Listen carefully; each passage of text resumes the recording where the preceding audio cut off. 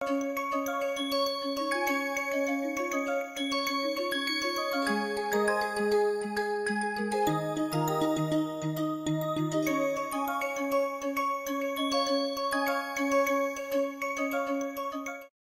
everyone. Welcome to yet another session of our NPTEL on Nonlinear and Adaptive Control. I am Shrikant Sukumar from Systems and Control, IIT Bombay. So in this week number 8, we have been looking at adaptive integrator backstepping in more details in the last few lectures. And so we essentially saw the unmatched design and how to generalize it to the vector case.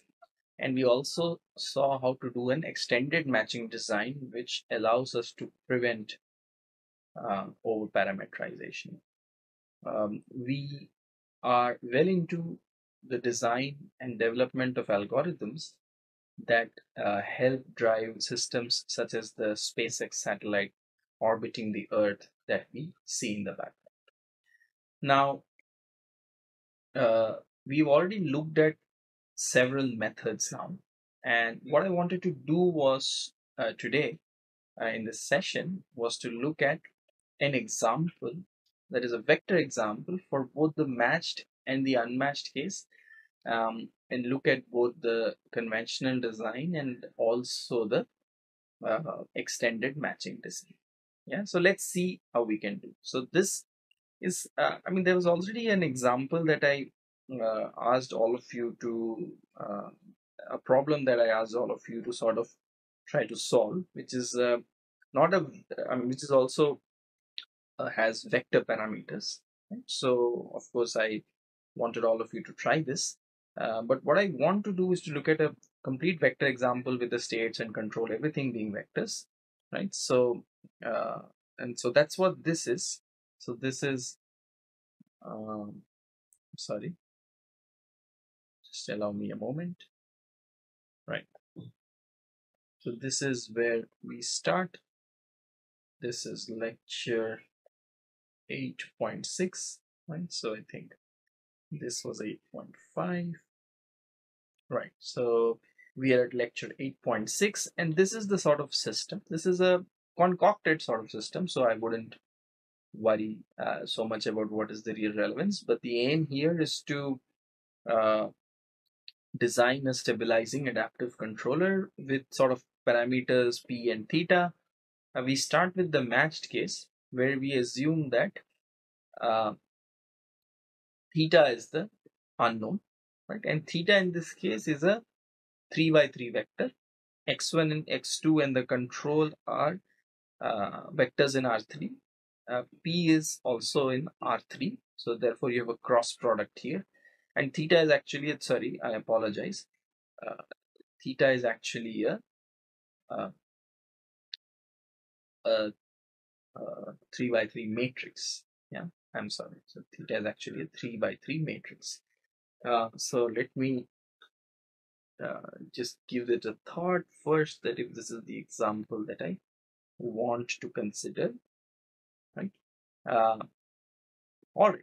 Yeah, let's sort of look at this example. Okay, let's sort of look at this example and see how things go. Okay, right. So, uh, so let me try to do the matched case. In the matched case, P is assumed to be known, theta is assumed to be unknown. All right. So let's see how the design goes. So I'll start with the first stage, and I want to prescribe X2D. But before I prescribe X2D, I want to prescribe a V1 as half X1 transpose X1, or the norm. So this is the standard choice whenever vector states are involved. Yeah, and you can also try a weighted version of this, but for us, this is okay. And I take V1 dot, and this I use to actually obtain my X2 design, right? Because I assume my X2 to be the control, right? So V1 dot comes out to be X1 transpose X1 dot, which is P cross X1 plus X2. Now the interesting thing is that uh, So I'm going to say note x1 transpose p cross x1 is actually 0.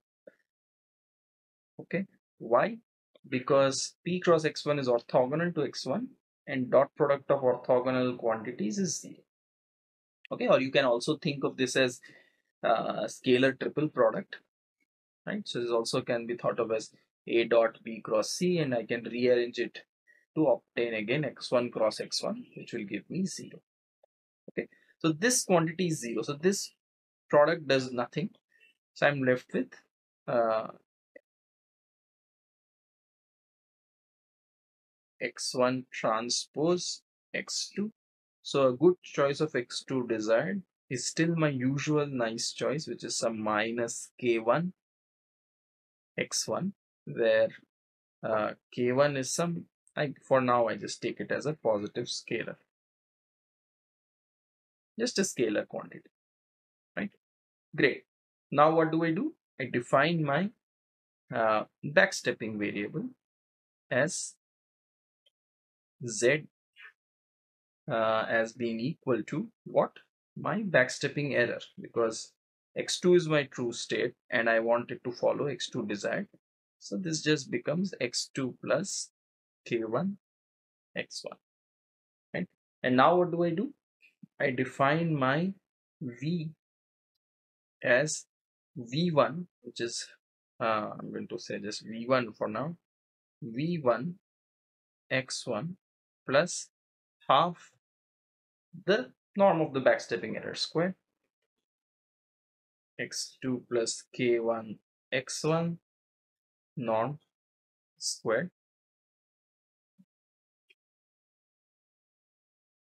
apologize. And then of course, because it is the unknown parameter case, right, I will always deal with the unknown parameter, so I have to add some term corresponding to that. Okay, I'm going to add some term corresponding to that, and I'm going to call it, if you may, I'm going to call it half 1 over 2 gamma mu tilde norm squared. Okay, and I will explain what is mu tilde soon enough. Okay, why do I need mu tilde? Let's look at this. So here the parameter is actually a matrix, right? And we don't like to deal with matrix parameters. So what do we say? We say that theta x2 is equal to something like a w times mu. You know that this left hand side is linear in the elements of the matrices of the matrix theta. Therefore, I rearrange it, right? So what is mu? Mu is actually equal to theta 1 1, theta 1 2, theta 1 3. So this is basically just the columns stacked. Theta 2 1, theta 2 2, theta 2 3, theta 3 1, theta 3 2, theta 3 3. Yeah, so that is what is your mu. Okay, so this is very simple. I've just in fact, I can be careful and say that this is actually just w of x2 times my new parameter mu, which is nothing but the thetas, which was a matrix stacked in a vector, okay, column wise.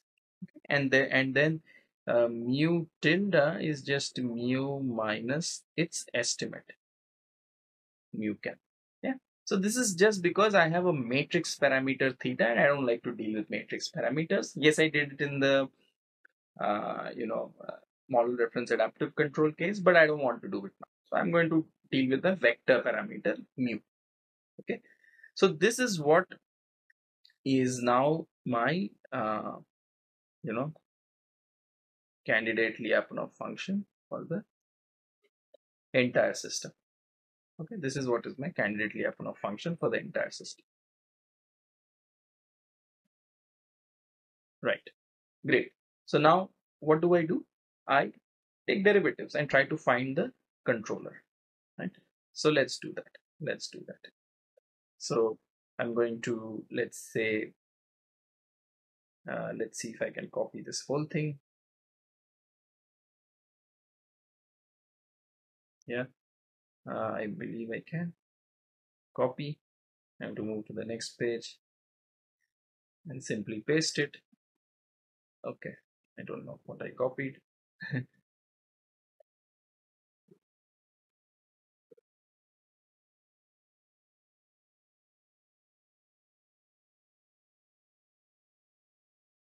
Okay, somehow copying the whole thing.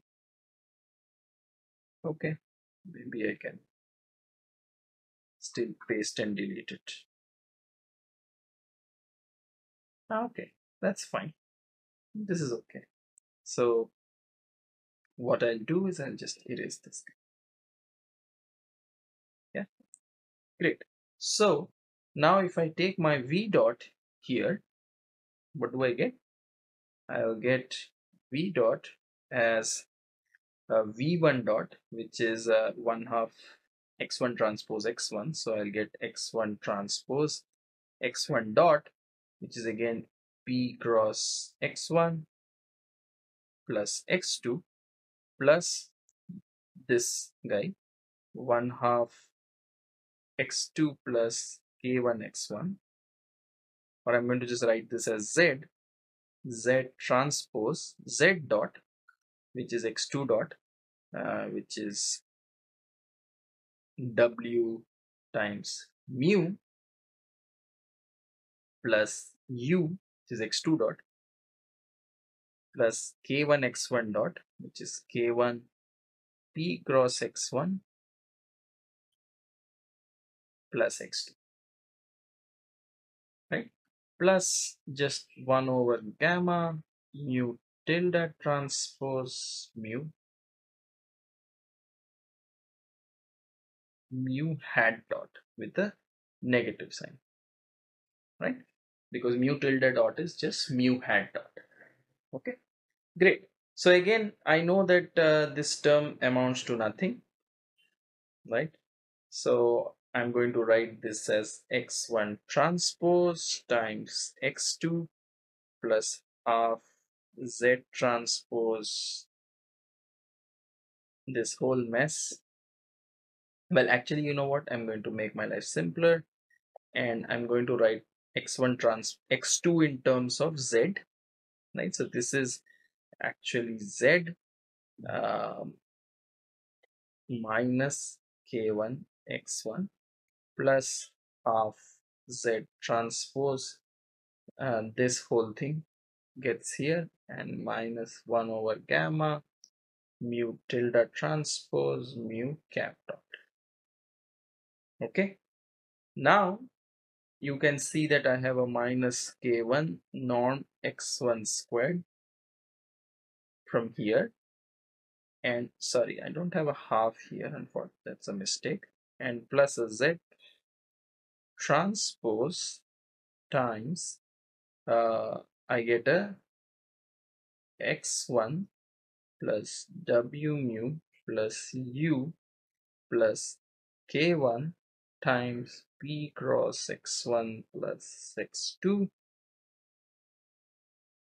minus 1 over gamma mu tilde transpose mu hat dot. Okay, again just copying terms and moving this zx1 to this term. I get this. Now I'm in a good position to design my control, right? This is an unknown, so I'll just replace it with the estimate. So my control will be just minus x1 minus k1 p cross x1 plus x2 minus a good term, which is k2z minus w mu hat, and here k2 is of course some positive quantity,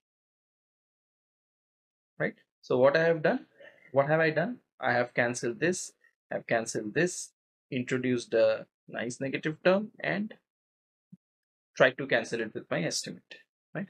So with this, my v will be minus k1 norm x1 squared minus k2 norm z squared, because of this guy, right? And uh, I will be left with plus Z transpose uh, W W mu tilde, because I have a W mu here minus W mu hat from here. So I have a W mu tilde and a minus 1 over gamma mu tilde transpose mu hat dot. Now if you look at these two terms together, I can take transpose here, right? So this is equal to mu tilde transpose W transpose Z, right? Because these are all scalar quantities, so I can take as many transposes as I wish, right? No problem, right? So using that, uh, I choose mu hat dot to be so that I cancel this guy. So this would be gamma W transpose Z. Yeah, so if I do that, I end up with V as minus K1 non X1 square minus K2 non Z square, which is less than or equal to 0. And from here I can prove that X1 goes to 0, Z equal to X2 plus K1 X1 goes to 0, and this implies that X2 goes to 0. Okay, so this is what we want. Well, I mean, we did the stabilization problem. Yeah, but again, the tracking problem is exactly the same. No problem. Yeah, so this is what we want. This is what we get. We get a nice uh, update law here, right? We get this nice update law here, right? And similarly, we get our control law here.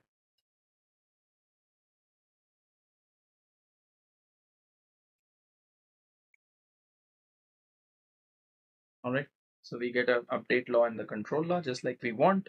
And this is our standard adaptive control. And you can see that dealing with the vector case did not significantly complicate things or anything. Yeah, it was quite okay. Yeah, it was quite okay. So anyway, so so this is how you do the design for the matched case, right? That is where the unknown is theta and p is in fact known. All right, and p is in fact known. Great. Now let's look at uh, an example for an unmatched case, right? So I will try to construct an example. Right? So let's look at the unmatched case and see what happens. So what I want to do is to have a similar system. So here I'll have not p cross x1 because that will not be interesting enough. So I will do something like a x1 dot is something like a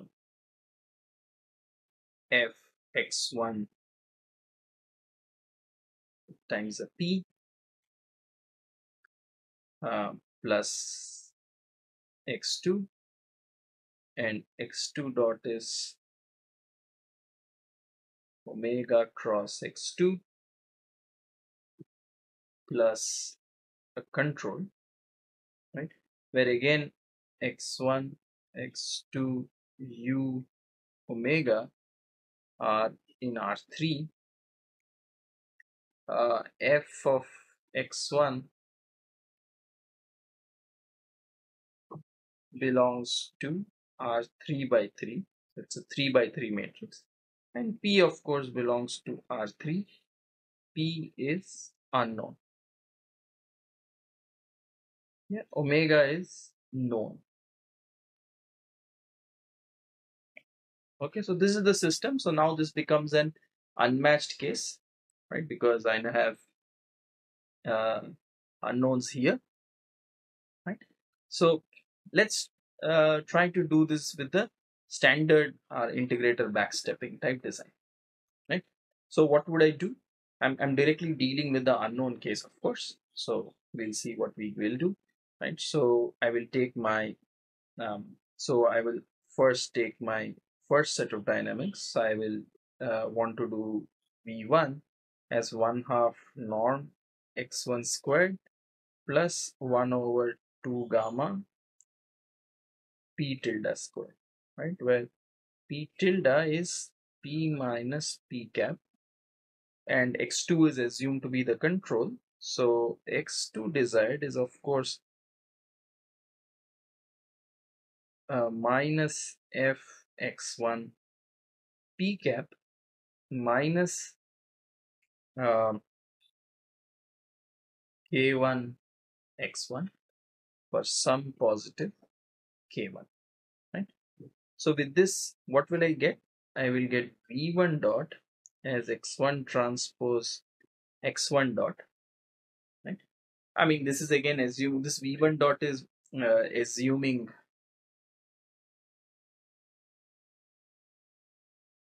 x2 is x2 desired. You will get x1 transpose x1 dot, right, which is uh, fx1 p minus fx1 p cap minus k1 x1 plus 1 over gamma. I apologize, this should have been a norm also because p is in R3, and so this will be minus 1 over gamma p tilde transpose p cap dot, right? And this is just minus k1 norm x1 squared plus x1 transpose fx1 p tilde minus 1 by gamma p tilde dot p cap dot. I'm simply reproducing this step here, right? Just combining terms carefully. So now if I choose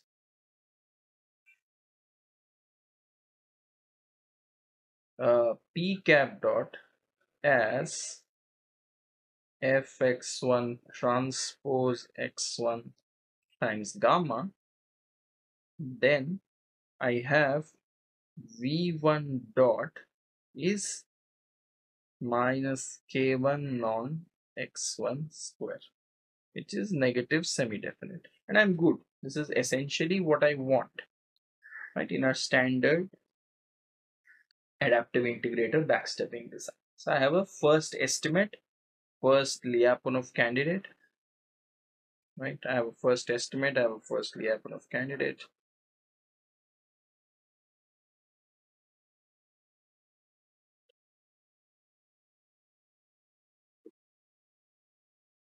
Right? I have the first estimate and a first Lyapunov candidate, and we are good, right? And we also have an x2 desired, of course, right? We also have our x2 desired right here, right? We also have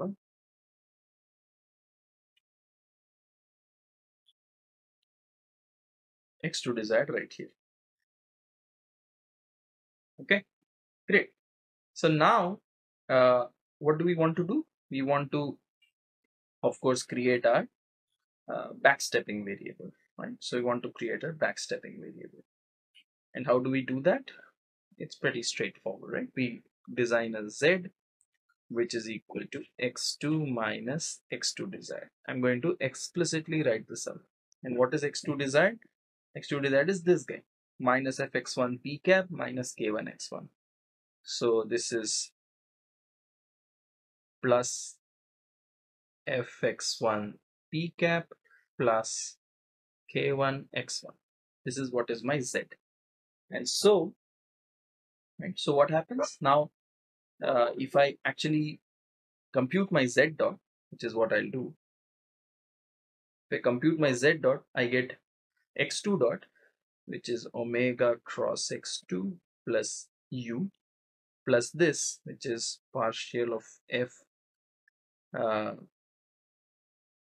with respect to x1 plus k1 times x1 dot, and x1 dot is what?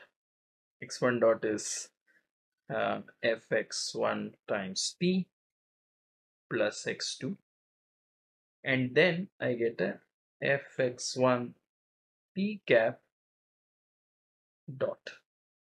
Okay, and p cap dot is already specified, right? So p cap dot is this gamma fx1. So this is actually equal to fx1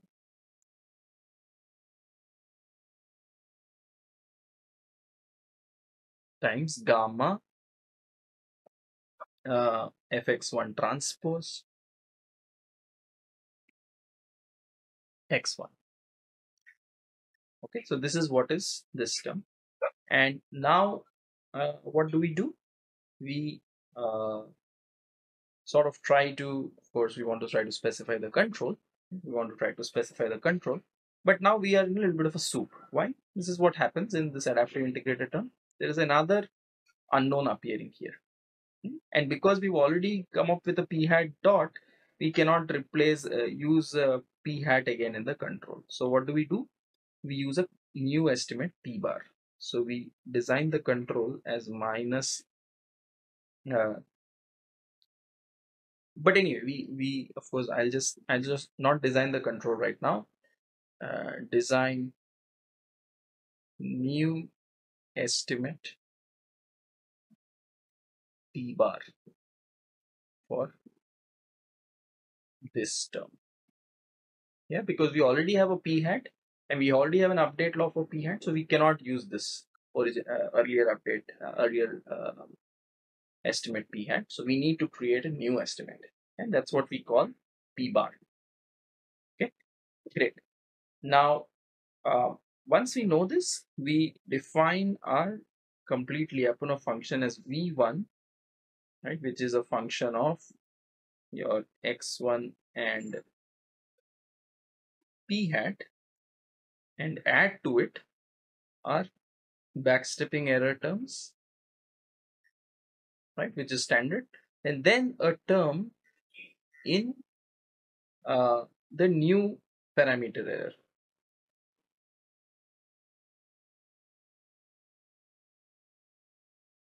And then a term in the new parameter, that is p minus p bar squared.